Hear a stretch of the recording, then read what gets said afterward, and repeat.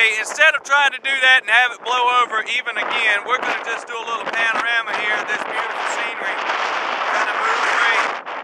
Once again, this was the November Thought of the Month for PuzzleDuck Golf and Brad Clayton. Thank you very much for watching. Sorry for the camera getting blown over.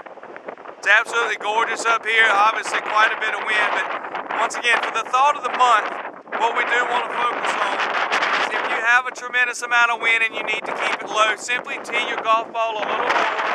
Get the top of the ball actually at about the top of the golf club and make your normal golf swing. From there, you'll keep it a little bit lower and a little bit more under control so the ball doesn't get up in the wind and blow around quite so much.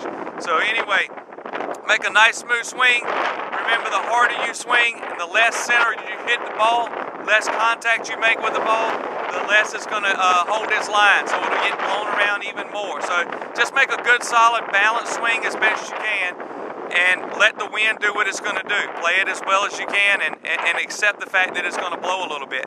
Just do not try to overpower the ball. So we're going to tee it down, or overpower the wind, I guess we could say. So off the tee, just tee it down a little lower, make your normal swing, and it will definitely go a little straighter for you and a little better trajectory. Thank you for watching, and we hope you have a great November. We're looking forward to the December Thought of the Month.